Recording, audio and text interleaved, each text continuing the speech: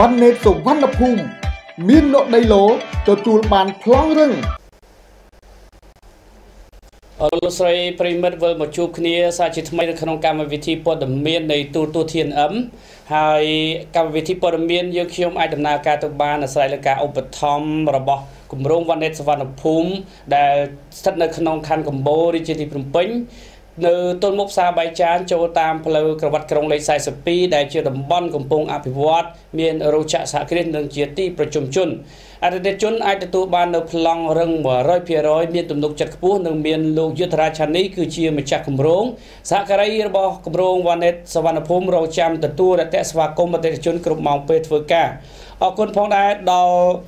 ទឹកដោះគោប៉ាក់ឆងដែលជាទឹកដោះគោសុទ្ធ 100% ពីប្រទេសថៃ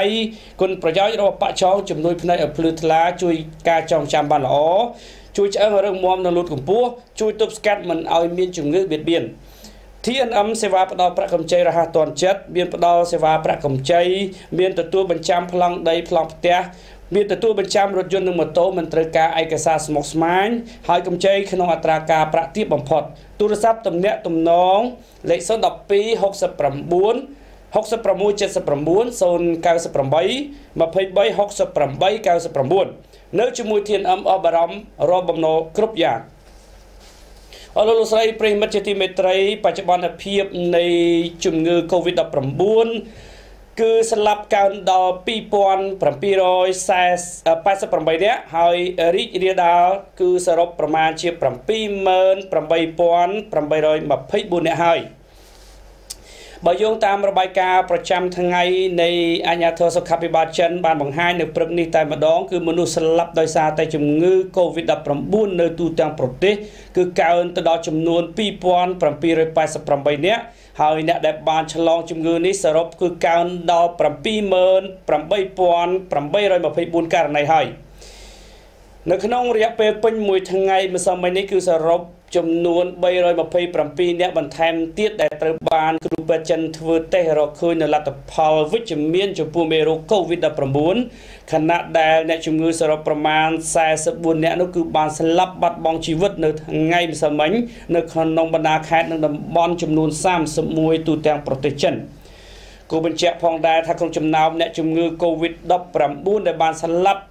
44នាក់ខាងលើនោះគឺមាន41នាក់ដែលស្ថិតនៅក្នុងខេត្តហូបៃ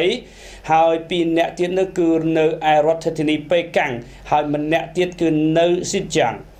ក្រៅពីមនុស្សឆ្លងនិងបាត់បង់ជីវិតបន្ថែមទៀតនោះគឺអាជ្ញាធរសុខាភិបាលចិនកំពុងតែពិនិត្យសុខភាពមនុស្សចំនួន452នាក់បន្ថែមទៀតដោយពួកគេកំពុងតែសង្ស័យថាអាចមានផ្ទុក Covid-19អរលោកស្រីដោយឡែកនៅឯប្រទេសកូរ៉េខាងត្បូងត្រូវបានរាយការណ៍ថាករណីនៃ Covid-19 គឺមានចំនួន256ហើយ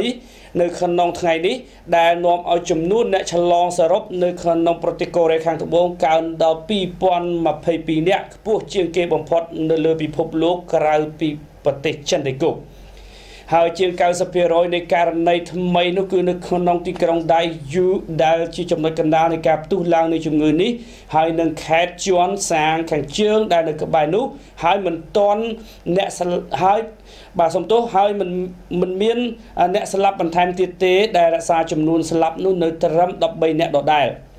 សរុបចំនួនកូរ៉េខាងត្បូងគឺត្រូវបានគេរំពឹងថានឹងកើនឡើងបន្ថែមទៀតបន្ទាប់ពីការត្រួតពិនិត្យចាប់ផ្ដើមនៅលើសមាជិកព្រះវិហារសិនជួនជីចំនួនប្រមាណជា210,000នាក់ឯណោះបាទដែលបានប្រមូលផ្ដុំគ្នានៅទីតាំងដែលផ្ទុះនៅជំងឺមួយនេះហើយសមាជិកនៃព្រះវិហារសិនជួនជីដែលជាស្ត្រីអាយុ61ឆ្នាំម្នាក់គឺបានកើតនៅអាការៈជំងឺគ្រុនកាលពីថ្ងៃទី10ខែកុម្ភៈដែលគេសង្ស័យថាជាភ្នាក់ងារចម្លងនៅ Covid-19 ដែលបានចូលរួមក្នុងកម្មវិធីព្រះវិហារយ៉ាងហោចណាស់4កន្លែងនៅឯទីក្រុងដៃគូដែលជាទីក្រុងធំជាងគេទី4របស់ប្រទេសកូរ៉េខាងត្បូងហើយដែលមានប្រជាជននោះប្រមាណជា 2.5 លាននាក់កំពុងតែរស់នៅ